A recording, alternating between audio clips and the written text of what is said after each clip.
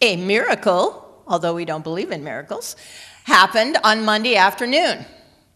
By the end of the day, she had $25,000 in her bank account. Well, what had happened was, quite a while ago, like several years ago, she had invested some money in a friend's company, and she kind of forgot about it. Well, it turned out that recently the stock went way up, and someone called and said, would she sell her shares? And she said yes, and by the end of the day, the money was in the bank. So, you know, it's just interesting that when we think it's not there, we can't see it, we've just got that limited vision. So we've got to just trust and know it is there. It's there. Well, what about a job? A lot of people have been out of work lately. So what could you do if you've been out of work and you're getting stuck in the, I don't know if I'm ever going to get a job, I'm getting afraid? Well, I heard of one man who he applied for a job at a certain company he really wanted to work for. And then he wrote himself, a couple days later, a congratulatory letter, an offer letter, offering himself the job. And then he went online. You could go online, and I think he went online, and you can get business cards for only the cost of shipping. And he created a business card for himself with this company's name on it. And he'd look at that card every day, and he'd send himself congratulatory emails. And guess what happened?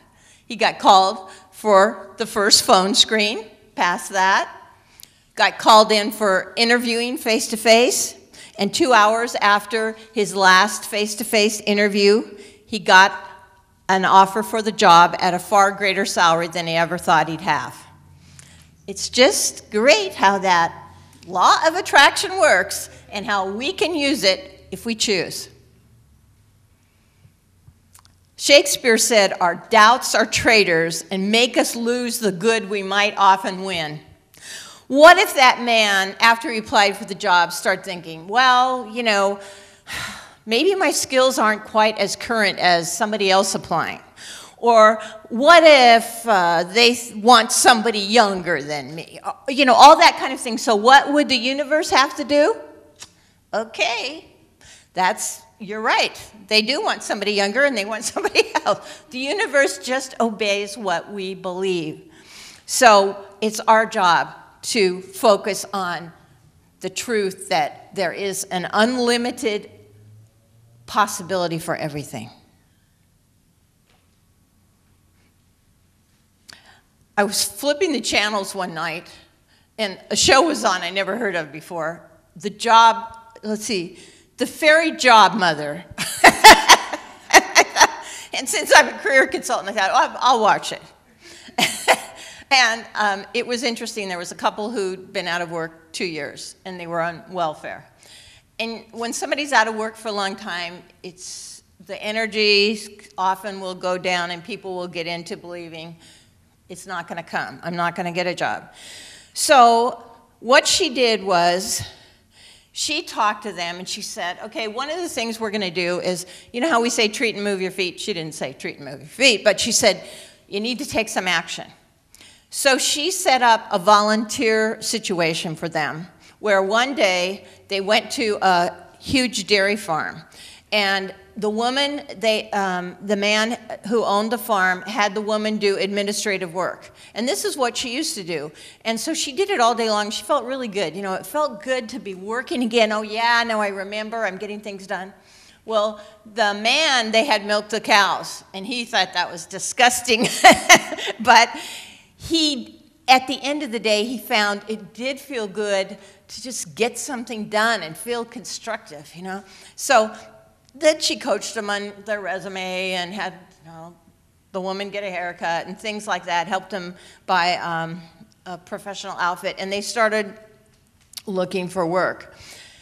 And what was interesting was they each got interviews, and they both failed the interviews. They didn't get hired for those 2 jobs they interviewed for. But about a week later, the owner of the dairy farm, called up the woman and said, you know, I really like having you do the administrative work. How about if you come to work and do that for me on a regular basis? And she said, yes. And then, I think it was another week, the man got called by the person who'd interviewed him and said he didn't think he was suitable for the job. He had a better job that he thought this man would be suited for, and hired him for that. So I just thought it was interesting. You know, she doesn't teach science of mind, of course, but she's helping them, like, imagine it by volunteering, by practicing, and giving support. And one of the things we do as a church is we give each other support. We have classes where you can study and you can talk about things. You have practitioners and ministers who you can go to, and they can treat for you. So there's so much available. Why not use it?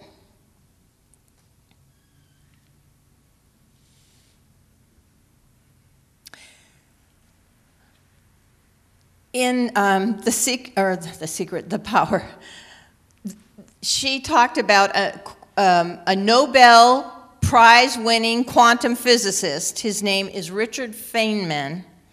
And he said, now listen to this carefully. There is nothing in biology yet found that indicates the inevitability of death. This suggests to me that it is not at all inevitable, and that it is only a matter of time before biologists discover what it is that is causing us the trouble. And I thought, I love that. You know, it sounds totally outrageous, right? Well, what about when Columbus said the world is round? That was totally outrageous. Or what about when somebody said, you know, I think we can create a ship that'll fly? That was totally outrageous. So I love the idea of this kind of thing is helping me get past my limits, because just like everybody else, it's easy to get into limited thinking. So whatever you need to do to get yourself out of it can really help you bring the new truth and new good into your life.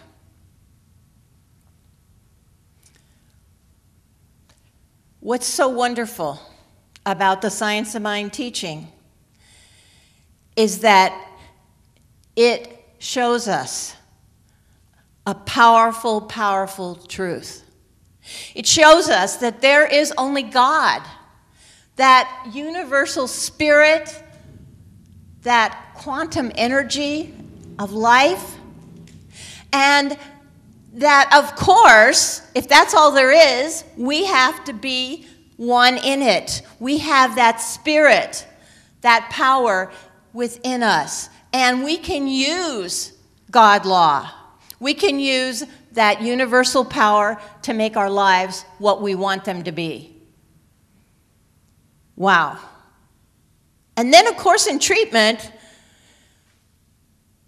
it says, you know, first you recognize the allness of God, then unify yourself, knowing you're one with it, then declare what it is that you're accepting, and then gratitude, being grateful for what you are treating for, knowing it is already there because it's in that quantum unlimited possibility. It's there already.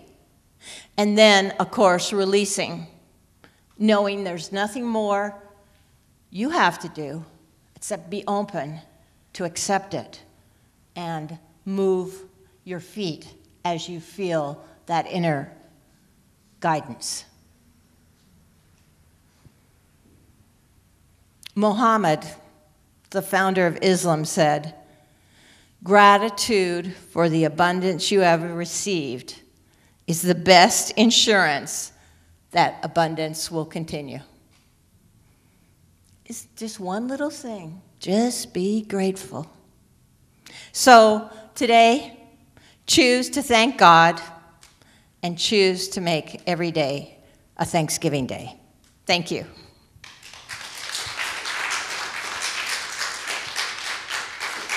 Thank you.